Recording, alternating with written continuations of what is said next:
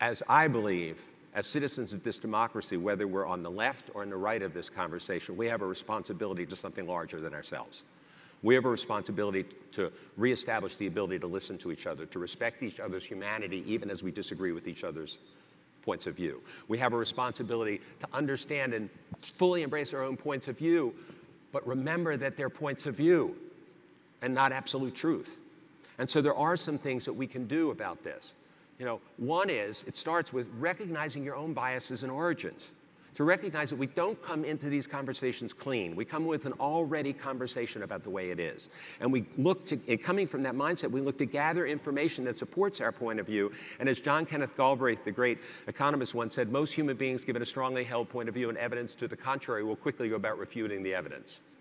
Right? So how can we make sure that we understand our own biases and include that in our thinking? The second is to really seek to understand the other's point of view. That doesn't mean necessarily agree with it. It doesn't mean you have to back off on your point of view, but to really understand especially why they think the way they do. The third is to increase your skills and comfort level with others, to learn to engage, to have courageous conversations, and to do it in appropriate ways. And I'm going to leave you with the tool in just a second to do that. The fourth is to take responsibility for this world we're living in and not just choose to forward your own winning, but rather to look at ways that we can actually build bridges. And it's possible. I tell you, I've been doing it. One of the things I did for this book, because I've come from more from the liberal side, I went out and I interviewed over 100 people who voted for President Trump. And it completely exploded all of my stereotypes. Completely exploded all my stereotypes. You know? And when I tell that to people, a lot of people who are on my side of the political say, I can't believe you're spending the time talking to people like that. You know, so there's plenty of this on both sides of the equation that we have to pay attention to. The fifth is to be willing to engage and to be vulnerable, to share with people what is it that concerns you about what I'm talking about.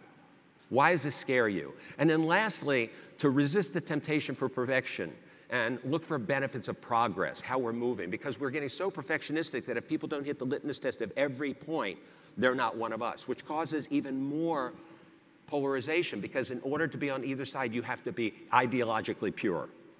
Ideological purity is dangerous. There's nothing more dangerous than an idea when it's the only one you have. So I want to leave you with a quick tool that you could use, and I'd even encourage you to try it today. It comes from a woman named Elizabeth Lesser. She called it Take the Other to Lunch. So it starts when you actually find somebody who disagrees with you about something and tell them you'd like to have a conversation with them, not to persuade, not to defend or interrupt, but to be curious and authentic and listen, to really try to understand each other. That's the point of the conversation. Not debate to try to convince anybody, but just to really get yourself in their head and figure out where they're coming from.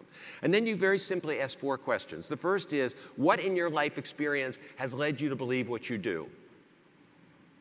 Now, this is incredibly important because you begin to see, wow, if I grew up in that person's narrative, I might see the world just like they did. That's very different than there's evil over there and good over here, or right over here and wrong over there.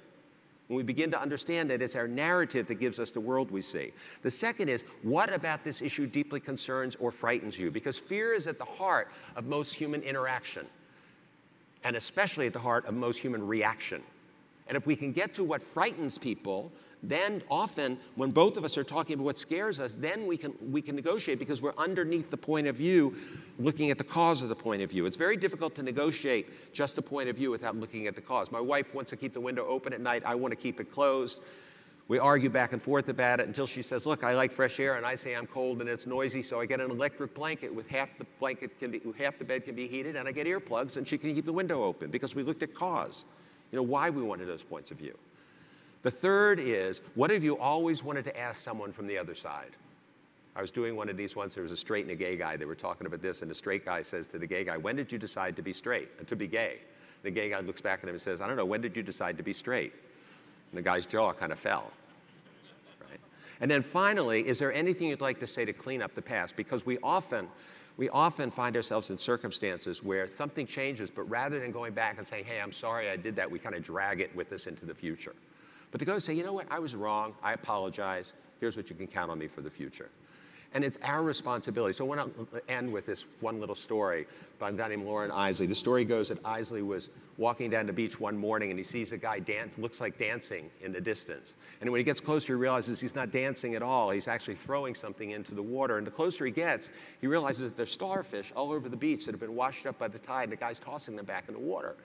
And he says to him, "Why are you doing that?" He says, "Well, if the starfish stay out in the sunshine, they'll die. So I'm tossing them back in the water to save them." And he looks up and down the beach. Isley looks up and down the beach. He sees these thousands of starfish. And he says, "There's so many of them, you can't think it will make a difference." The guy reaches down and says, "Made a difference to that one." You see, every conversation we have that bridges the barrier, every conversation with that cousin, uncle, mother, sister, father, friend, that gets back and connected with our humanity makes a difference. And what I want to leave you with this morning is let's get out there and start throwing some of those starfish.